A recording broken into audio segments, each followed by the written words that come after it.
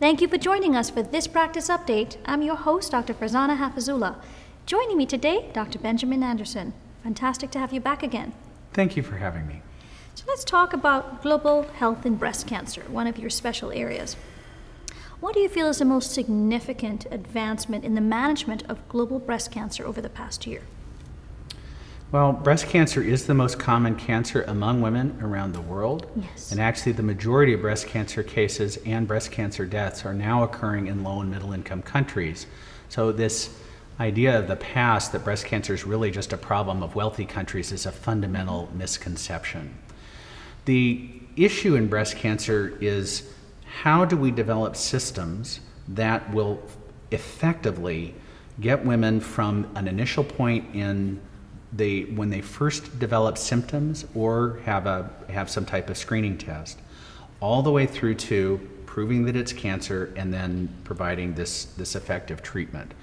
What I would say is that in breast cancer, the area where we're making major improvements is breast cancer breaking down the systems that make this work. We understand a lot about breast cancer because it's so common and so much research has been done.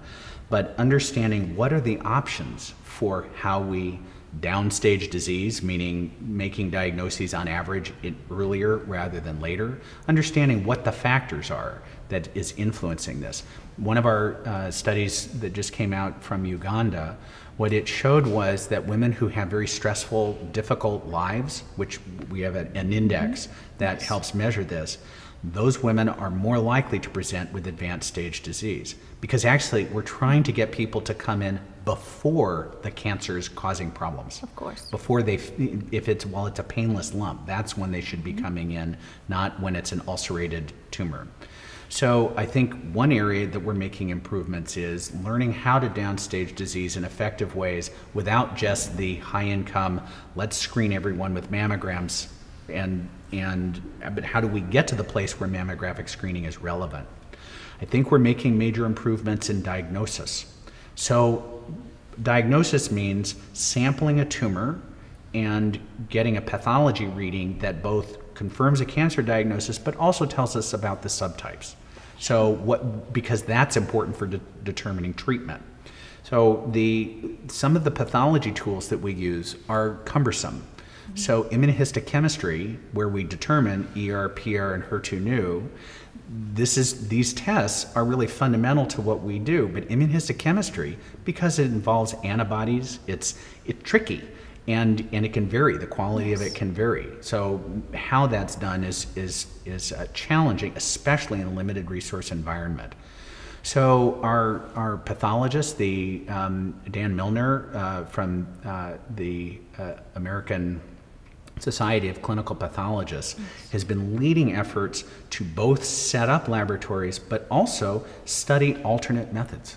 So could we use PCR in an affordable way to determine these tumors markers in ways that still are accurate?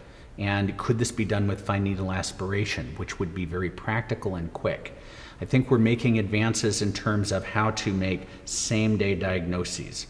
That in a limited resource environment, the idea that she can come back next week, she can't come back next week if it took her 8 hours to get there. And so I think we're going to see major improvements there. I also think the systemic therapies, we're making a lot of advances. And so some of the new drugs, PARP inhibitors, that in addition to the therapies that we've been using, I think this is going to make improvements. And so that, of course, is very exciting. But I would say equally exciting is the development of platforms where we can give the standard therapies that already work. Yes. As an example, estrogen receptor testing, there was a study some years ago in Egypt, and the question was how many women were estrogen receptor positive. So there was ER positive, ER negative. The biggest group was ER unknown. And when you think about, well, gosh, tamoxifen is a pill that could be prescribed at the primary care level, starting to break down and solving the problems, the easier problems, I think we're going to see a lot of advances in this area in the most underserved communities. Excellent. Well, thank you for highlighting not just the advancements now, but a glimpse at the future. We appreciate that. Thank you. And to our viewers, thank you again for joining us for this practice update. I'm Dr. Haffizulla. Please join us again soon.